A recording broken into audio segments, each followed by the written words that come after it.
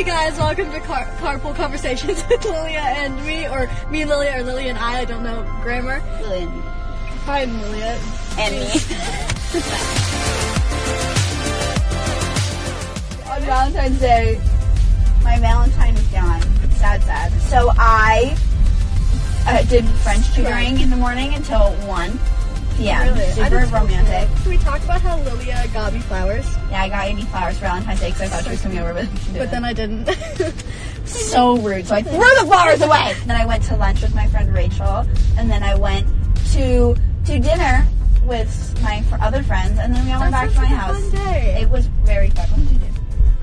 I did nothing. I drove around for 2 hours waiting for Haley to get done with a get-together that she had. A get-together? Yeah. Like a playdate? No, like a little cute party thingy. That sounds fun. What did you get for Valentine's Day?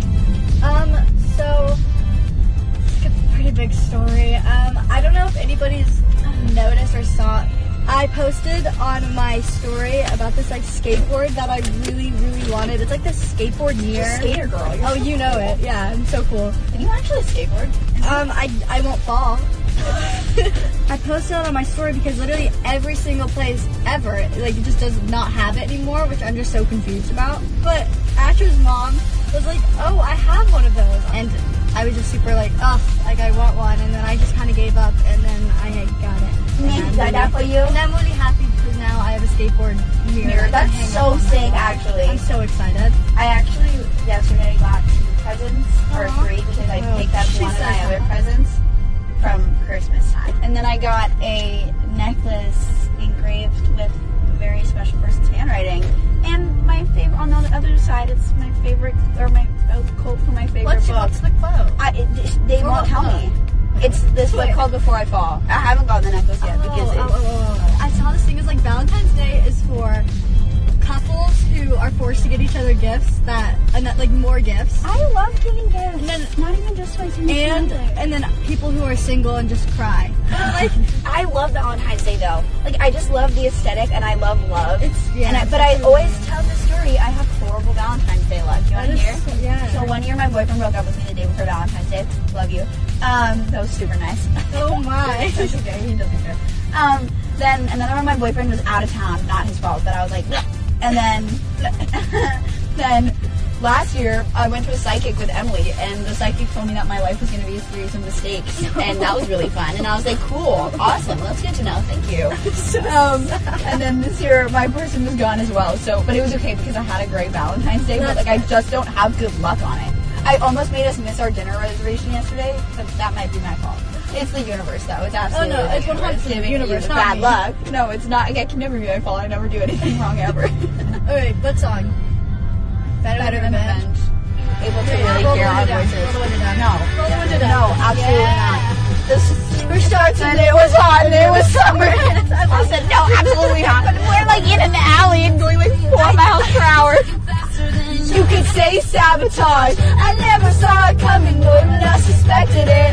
I underestimated just who I was dealing with. They had to know the pain was beating on me like a drum. She underestimated just who she was stealing from. She's better known for the things that she does on the mattress. Whoa! Think she's gonna find stealing other people's toys on the playground. Don't make many friends. She should keep in mind there is nothing I do better than revenge. Just kidding. She looks at life like it's a party and she's on the list. She looks at me like I'm a trend and she's so over it. I think her ever-present frown is a little troubling, and she thinks I'm psycho cause I like to rhyme her name with things. But sophistication isn't what you wear or who you know, or pushing people down to get you where you wanna go. Teach that in prep school, so it's up to me that no amount of vintage dresses gives you dignity. She's gonna find stealing other people's toys on the playground will make you many friends. She should keep in mind, there is nothing I do better than revenge. Sarah, that was a very wide turn. So comment down below things that you liked and not things that you didn't like. Yeah, please give us positivity because we'll both cry. So we're back. We're back, baby. And we need a name. We don't know. What should we call it? I don't want to say, what's that thing that James Corden does? Carpool karaoke. So we can't call it that. We need an alliteration, though. Carpool talk. Wait, that's not Carpool. Carpool conversation. Conversation. Yeah, that was good. That was ring to it. Couple conversations. So thank you guys so much for watching the first episode of Carpool Conversation with me and Lilia, or Lilia and me, whatever. Yeah. Was that right?